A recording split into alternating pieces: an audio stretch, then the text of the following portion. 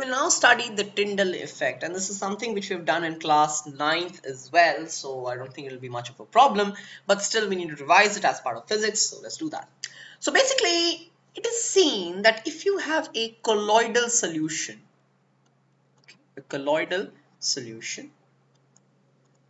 basically a colloidal solution is a kind of solution which has particle size from about 1 to 100 nanometers.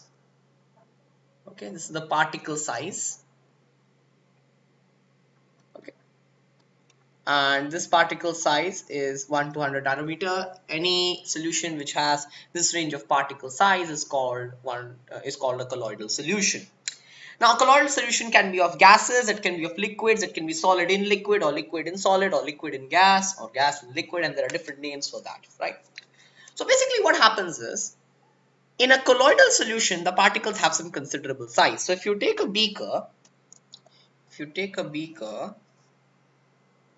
and in that beaker, you are putting some liquid, okay, some liquid, which has some considerable size, that is 1 to 100 nanometer, right? So 1 to 100 nanometer, this is the size, okay. So what will happen? When I pass a ray of light through this, suppose I am passing some rays of light through this solution. So suppose I pass some rays of light through this solution. So what will happen? When these light rays are going to enter this solution, they are going to collide. They are going to collide with the particles of the solution, which have some considerable size, that is from 1 to 100 nanometer, and we are going to see that these light rays are going to be scattered. So they're going to strike and they're going to scatter. So if you see, again, this will be scattering here, and this will again scatter the light here. So if you pass even more rays of light, there's going to be even further scattering.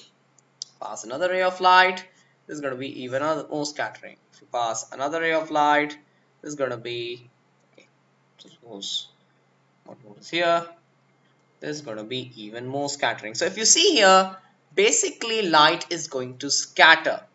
Okay, so light will be scattered when I pass it through a colloidal solution, because the light particles are going to collide, they're going to clash with the particles of the colloidal solution, and they're going to be distributed, they're going to be dispersed, they're not dispersed exactly, they're going to be scattered.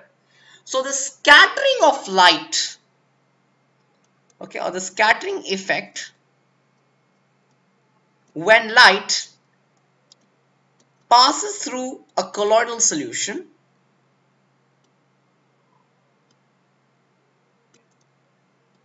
okay, when it passes through a colloidal solution, this scattering effect which we see is what we call the Tyndall effect. Okay, it is called the Tyndall effect. Okay, so the Tyndall effect is when they are going to scatter, the dust particles or the colloidal particles are going to scatter light, right? Now this can be even seen in atmosphere, right? In the atmosphere, the dust molecules or the dust particles and gas molecules, okay, they are going to scatter light and they are going to produce the Tyndall effect.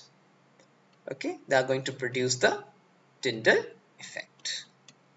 Okay, so that is the Tyndall effect of a colloidal solution, and in specific in our chapter we're going to discuss Tyndall effect in the atmosphere by dust particles and by gas molecules. So when light is going to come, they're going to absorb the light, okay, they're going to absorb the light and then scatter it in different directions, right? So scattering of light or atmospheric scattering of light, okay, better say atmospheric scattering of light.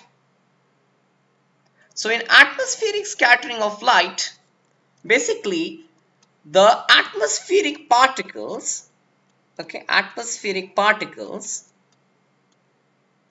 will absorb the light. Okay, so atmospheric particles, that is dust, molecules, etc. and everything, they're going to absorb the light So after they absorb light, they're going to scatter it. So they absorb light and scatter it in different directions. Scatter it in different directions. Okay, so this is called atmospheric scattering of light. Okay, so there are two main important things here.